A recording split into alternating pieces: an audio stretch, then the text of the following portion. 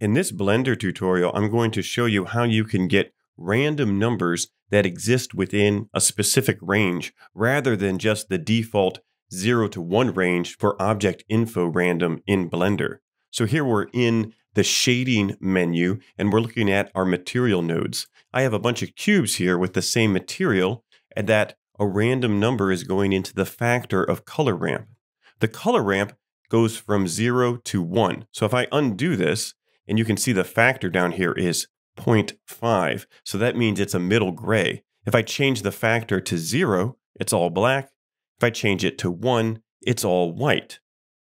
What if I wanted it to be a different range than just 0 to 1?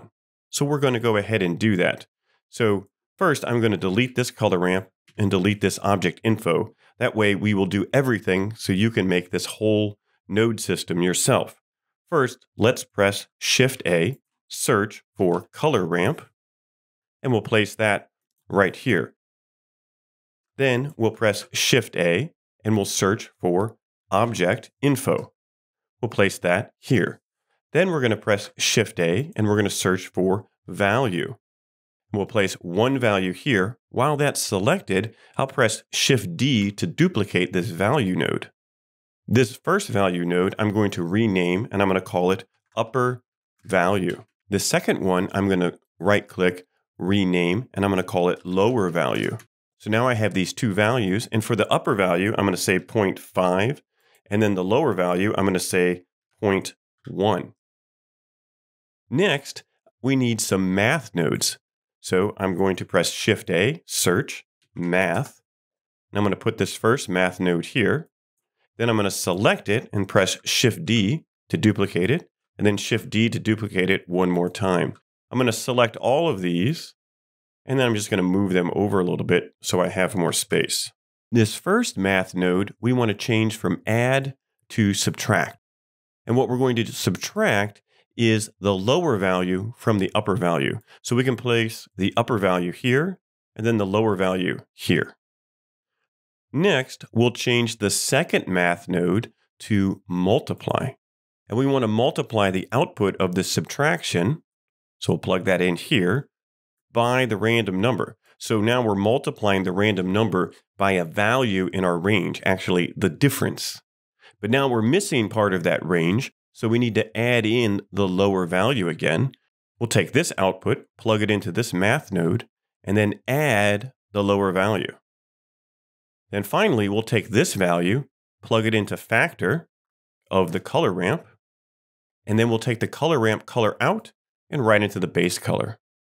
And as you can see, now we neither have 100% black nor 100% white. That's because our range is 0.1 to 0.5 and a random number in between. If I were to change this to 0, suddenly now I have a random value between 0 and 0.5 with the opportunity to be potentially closer to 0. If I change this to 0.7 and I change this one to 0.5, we'll be in that strange gray zone. So you can see that we are changing the range of our random numbers. And we're not limited to between 1 and 0. I could have these upper values be, 45, and then I can have this lower value be 21. But for the particular color ramp we're using, that means we're all the way up on the factor. So for this input, that doesn't work. But there's plenty of values where you would want a range of a higher number, and you can use it just like this. So I'm going to change this back down to 0.5, and I'm going to change this one back down to 0.1. And to really show you that it's definitely within that range, I'm going to add another point on the color ramp. And then I'm going to change this white color to something like a bright red so we can't miss it.